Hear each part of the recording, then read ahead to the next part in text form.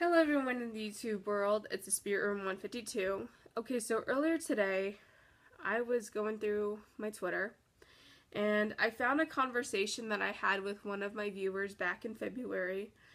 We were talking about Law & Order SVU, and this one tweet she sent to me, it really sticks out in my mind. See, when I talk about Law and Order SVU, like with people, one thing I get asked is about my experiences of meeting Peter Scannavino, um, and I don't really talk about them a lot, um, but this particular tweet my viewer sent me, she told me that her cousin was a victim of bullying and ended up committing suicide. Before he died, he said to my viewer that he wanted to meet Peter Scannavino. And I read that tweet and it's just now hitting me. I mean,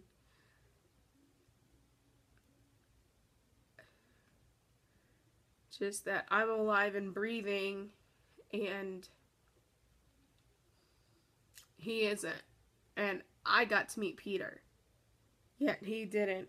And it makes me think about the times I've been bullied in school. I remember one time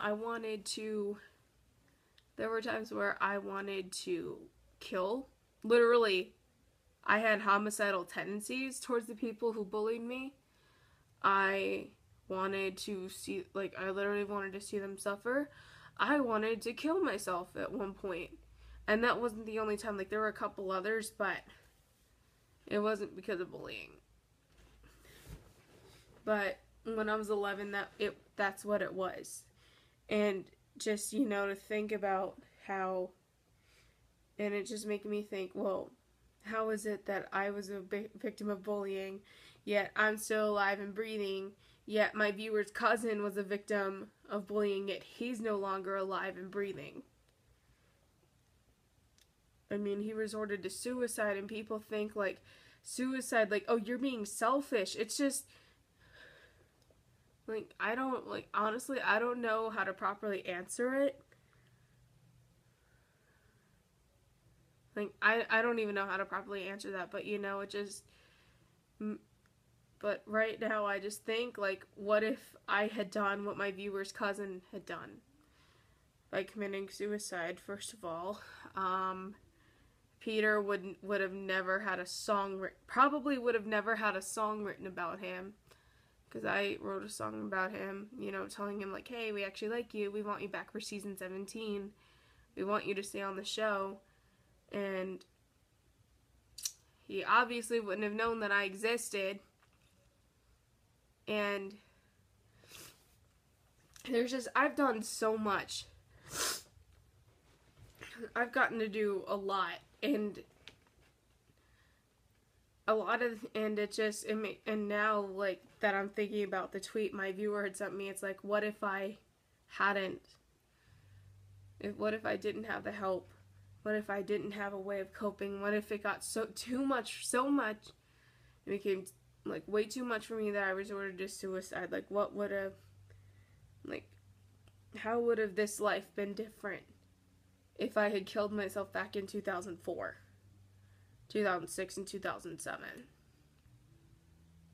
But just suicide in general, like, there have been times, like, I've thought about it. Like, now that that what my viewer said to me, it's really hitting me.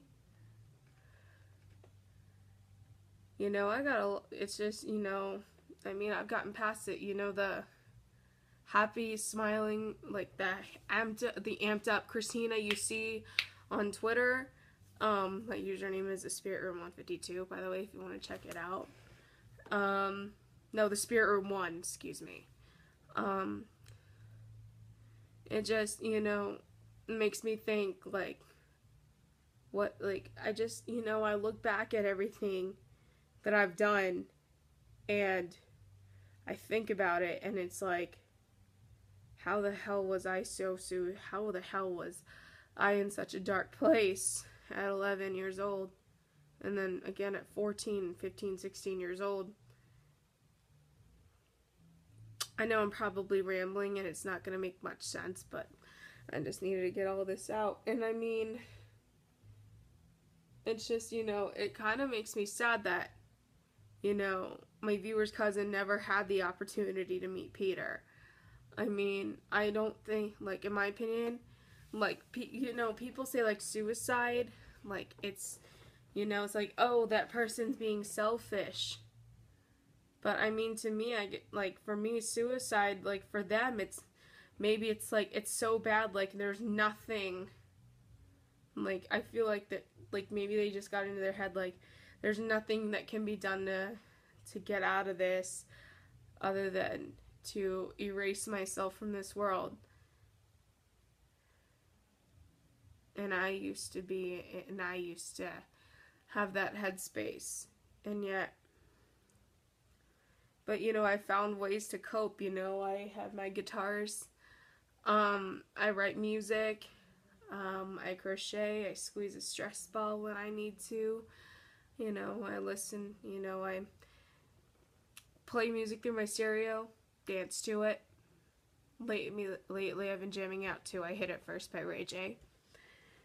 And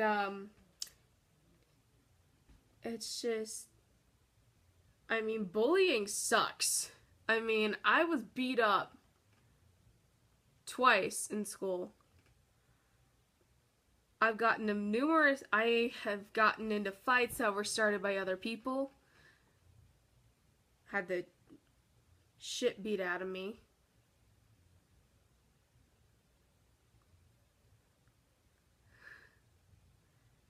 And it's just, how was I able to come out of all of it, come out of it alive and breathing, yet others haven't. And I'm guessing to myself, maybe they just didn't have the support. I mean, when I was being bullied, school administrators never did anything about it. And I remember one time I was in high school, I had taken matters into my own hands. And it took me until I took matters in my own hands for school administrators to even do anything. And I feel like, it shouldn't reach to a point where you take matters in your own hands, that you need to stop people, from saying shit. Like, you just need, I don't understand it.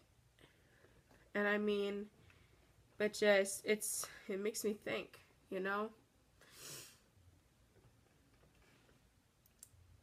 I'm sorry if I'm rambling and I'm probably not making any sense, but it's just, this is a lot that I'm thinking about.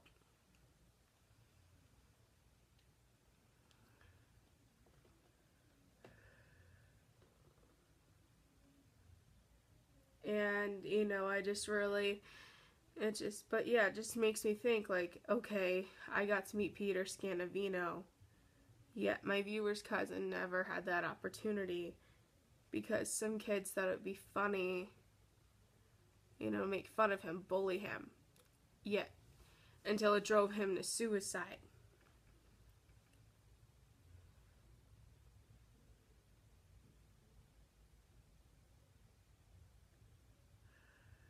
But yeah, this is just my piece, and